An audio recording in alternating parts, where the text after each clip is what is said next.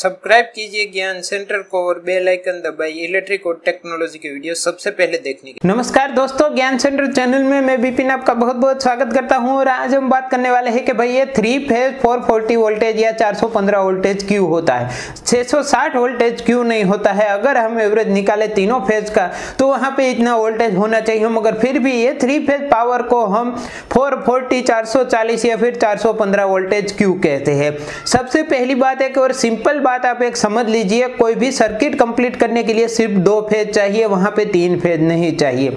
अगर 3 फेज का कैलकुलेशन करके आप कोई भी पावर को कैलकुलेट कर रहे हैं तो आप अभी कर रहे हैं गलती। तो ये गलती आपको नहीं करनी है और आपको करना है सिर्फ 2 फेज के बीच का सर्किट कंप्लीट हो रहा है उसके बीच का वोल्टेज कैलकुलेशन। अगर एग्जांपल के साथ आपको समझाओ तो आप कभी भी वोल्टेज चेक करते हो तो कैसे करते हो, यानी कि आर और वाई फेज के बीच का आपको वोल्टेज कैलकुलेट करना हो, चेक करना हो तो कैसे कर सकते हैं आप। वहां पे एक आप मल्टीमीटर का प्रोब लगाएंगे वाई फेज में, दूसरा लगाएंगे आर फेज में, तो दोनों के बीच का जो वोल्टेज आता है उसको आप वोल्टेज कंसीडर करते हो और लिखते हैं या फिर उसको याद रखते हैं कि भाई इतना वोल्टेज यहाँ पे सप्लाई आ रही है। फिर दूसरे फेज के साथ यानी कि वाई के साथ ब्लू करना है तो वाई और ब्लू के साथ आप मल्टीमीटर से चेक कर सकते हैं। तो वहां पे 2 फेज के साथ वो सर्किट कंप्लीट होता है, नहीं कि 3 फेज के साथ। और किस तरह से 2 फेज के साथ सर्किट कंप्लीट होता है और फ्रीक्वेंसी का क्या रोल रहता है इसमें मैं पूरा डिटेल के साथ आपको व्हाइट बोर्ड में समझाऊंगा। वरना आप यहाँ पे बोलेंगे कि भाई ये आपने तो बता दिया सर्किट कंप्लीट होता है, मगर मुझे समझ में नहीं आया कि ये कैसे सर्किट कंप्लीट होता है। तो चलिए व्हाइट बोर्ड की तरफ जाते हैं और पूरे डिटेल में बात करते हैं कि ये 3 फेज पावर 440 क्यों होता है, 660 या फिर अदर कोई वोल्टेज नहीं होता है। तो यहाँ पे हम बात करने वाले हैं कि भाई ये 3 फेज इज 440 यानी कि 440 या फिर 415 वोल्टेज क्यों होते। सबसे पहले 3 फेज पावर को समझना जरूरी है, तो यहाँ पे 3 फेज पावर समझते हैं। तो यहाँ पे आप देख सकते हैं ये 3 लाइन की हुई है, जो है एक फेज, दूसरा फेज और तीसरा फेज, ये एसी है। अगर यहाँ पे एसी वोल्टेज की मैं आपको बात करूँ, ये एसी वोल्टेज, तो एसी वोल्टेज में एक होती है फ्रीक्वेंसी, जो फ्रीक्वेंसी कितनी होती है 50 हर्ट्ज। यह 50 हर्ट्ज का मतलब क्या होता है, 50 हर्ट्ज का मतलब होता है कि 1 सेकंड में, यानी कि यहाँ से आप टाइम गिन लीजिए, ये यहाँ से लेके यहाँ तक 1 सेकंड हो रहा है, यानी कि टाइम गिन लीजिए, यहाँ पे frequency 50 bar up to down होगी, तो इसको बोलते हैं 50 हर्ट्ज की फ्रीक्वेंसी। अब ये फ्रीक्वेंसी जो है ये फेज टू फेज कैलकुलेट नहीं होती है, ये फेज टू न्यूट्रल कैलकुलेट होती है। अगर आपको 50 हर्ट्ज चेक करना है तो यहाँ पे मैं एन लिख देता हूँ और ये न्यूट्रल है। इन दोनों के बीच में आप अगर मल्टीमीटर या क्लैम्प मीटर का यूज करेंगे और इसके अंदर फ्रीक्वेंसी चेक करेंगे तो यहाँ पे आपको 50 हर्ट्ज की फ्रीक्वेंसी मिलेगी। ये तो ठीक है, समझ में आ गया कि एक फेज की फ्रीक्वेंसी 50 हर्ट्ज से, इससे आप चेक कर सकते हैं। अगर आप इन दोनों के बीच का अगर कैलकुलेशन करने चाहेंगे, देखेंगे क्लैम्प मीटर या मल्टीमीटर से, तो इन दोनों के अंदर आप चेक करेंगे तो आपको मिलेगी 100 हर्ट्ज, यानी कि 50 हर्ट्ज इसका फ्रीक्वेंसी है, 50 हर्ट्ज इसका। तो आपको हमेशा फ्रीक्वेंसी चेक करना है न्यूट्रल के साथ।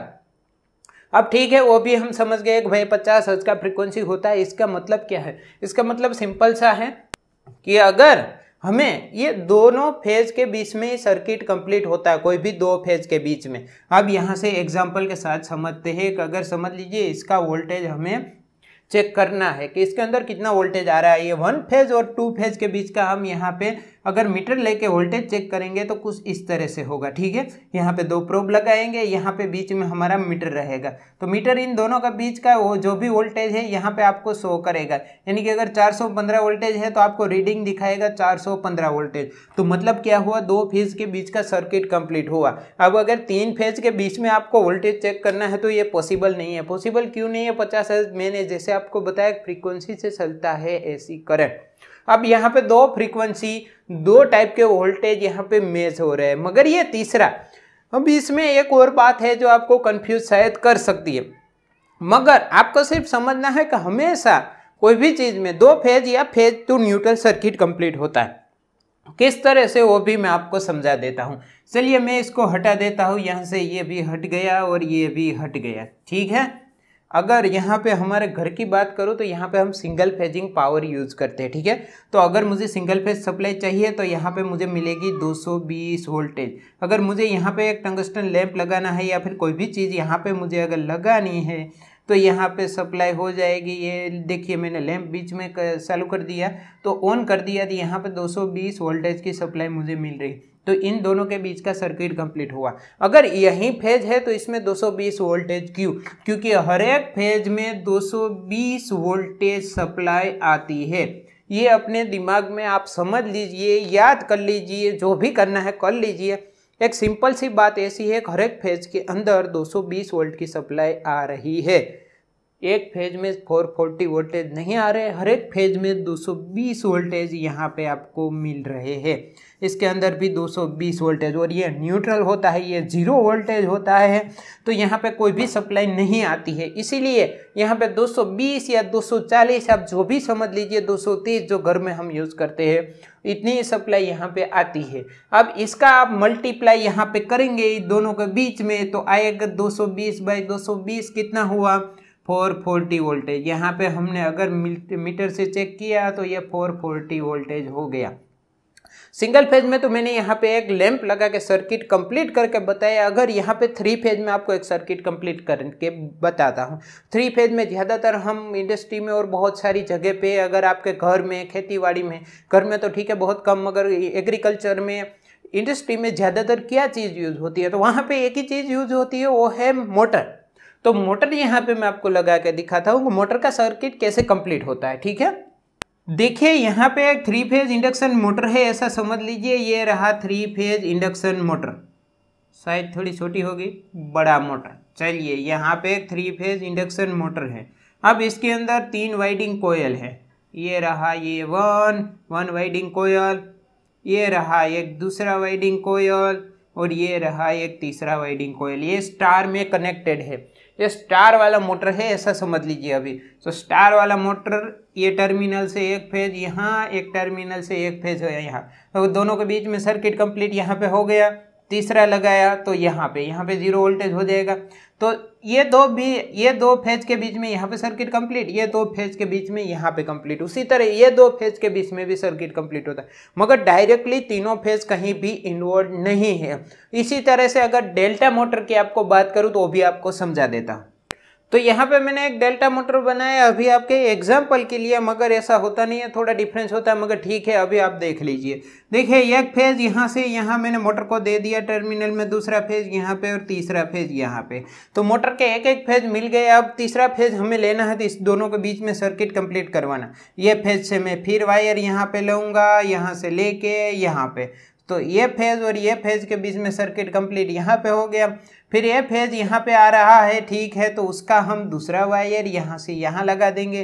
फिर से ये दोनों फेज के बीच में वाइंडिंग में सर्किट कंप्लीट हो गया, और ये फेज यहाँ से आ रहा है तो इसके बीच में भी एक वायर यहाँ से ले लेते हैं कहीं से भी। तो इस तरह से कहीं भी आप देखेंगे किसी भी टाइप से अगर डेल्टा कनेक्शन हो या फिर स्टार कनेक्शन हो तो हमेशा 2 वायर के बीच में सर्किट कंप्लीट होता है, फिर न्यूट्रल टू फेज हो या टू फेज हो। अब यहाँ पे आप लोग एक सिंपल सी चीज़ समझ लीजिए कि ये है 3 फेज पावर। 3 फेज पावर में एक चीज़ मेन यहाँ पे रहती है फ्रीक्वेंसी। अभी तक मैं आपको वही समझा रहा हूँ, मगर ये ग्राफ में आपको पूरी तरह से समझ में आ जाएगा। तो ये देखिए, ये 1 फेज की फ्रीक्वेंसी यहाँ पे है, दूसरे फेज की यहाँ पे, तीसरे फेज की यहाँ पे, यानी सब फ्रीक्वेंसी के बीच में 120 डिग्री से का फर्क रहता है। यहाँ पे 120 डिग्री पे शिफ्ट हो रहे हैं। जब इसका फ्रीक्वेंसी अप जा रहा है तो दूसरे का डाउन, तीसरे का अप, यानी कि चौथे का डाउन, यानी कि हमेशा फ्रीक्वेंसी अप डाउन होता रहेगा। और लास्ट में हमें यहाँ पे जो फ्रीक्वेंसी मिलेगा वो ऐसे ही मिलेगा 50 हर्ट्ज पे, यानी कि 1 सेकंड में जब एक फेज का फ्रीक्वेंसी अप होगा तो दूसरे का डाउन, अप, डाउन। तो उसी तरह से एक फेज हमेशा 0 रहेगा, दूसरा फेज अप रहेगा, तीसरा फेज बीच में रहेगा। तो अगर यहाँ पे बीच में वोल्टेज चेक करें तीनों के बीच में यहाँ पे, तो यहाँ पे हमेशा 0 वोल्टेज मिलेगा। ठीक है, अप में चेक करें तो अप में हमेशा यहाँ पे 220 वोल्टेज पॉजिटिव मिलेगा, एक फेज की मैं बात करूँ। अगर डाउन में हमेशा यहाँ से चेक करें ये सब फेज का वोल्टेज, तो यहाँ पे 220 यानी कि नेगेटिव, यानी कि 0 मिलेगा आपको यहाँ पे। तो इसी तरह से हमारी 3 फेज इलेक्ट्रिसिटी काम करती है। इसीलिए हमें सिर्फ 2 फेज के बीच में हमें पता चलता है कि सर्किट क्या है, 3 फेज के बीच में नहीं पता चलता है। जिस तरह 1 सेकंड में ये 50 हर्ट्ज पे काम करता है, तो एक फ्रीक्वेंसी हमेशा डाउन, अप, डाउन, यानी कि कोई भी एक फेज अप जाएगा, दूसरा डाउन फ्रीक्वेंसी में अप डाउन, उसी तरह से होता रहेगा। तो वहाँ पे सर्किट कंप्लीट करने के लिए हमें सिर्फ 2 फेज की ज़रूरत रहती है। 3 फेज की नहीं रहती। ये बात सिंपल समझ लीजिए कि फ्रीक्वेंसी और बहुत सारे फैक्टर के हिसाब से हमें सिर्फ वहाँ पे 415 या 440 वोल्टेज मिलता है, 3 फेज पावर में 660 वोल्टेज नहीं मिलता है। और दूसरी बात, हमेशा एक फेज के बीच में 220-230 वोल्टेज रहते हैं, जो हम चेक करते हैं न्यूट्रल के साथ 440 वोल्टेज नहीं रहते। वो 2 फेज के बीच में सर्किट कंप्लीट होने से 440 होता है। तो ये देखने के बाद आपको समझ में आ गया होगा कि ये भाई 440 और 415 440 वाला क्या फंडा है और 660 क्यों नहीं होता है। अगर समझ में आ गया, जो कि अब तो मैं भी समझा के थक गया हूँ, समझ में आ जाना चाहिए। समझ में आ गया तो वीडियो को लाइक कर दीजिए, वीडियो को शेयर कर दीजिए और चैनल को सब्सक्राइब करना ना भूलें, क्योंकि तभी इलेक्ट्रिक और टेक्नोलॉजी के बहुत सारे वीडियो आएंगे। जब आप लाइक करेंगे, शेयर करेंगे वीडियो, तभी हमें थोड़ा सा हौसला मिलेगा, हम आगे और अच्छे वीडियो बनाने की कोशिश करते रहेंगे। अगर लाइक और शेयर ये आप नहीं करेंगे तो कोई मतलब नहीं है वीडियो बनाने का। तो जय हिंद, वंदे मातरम।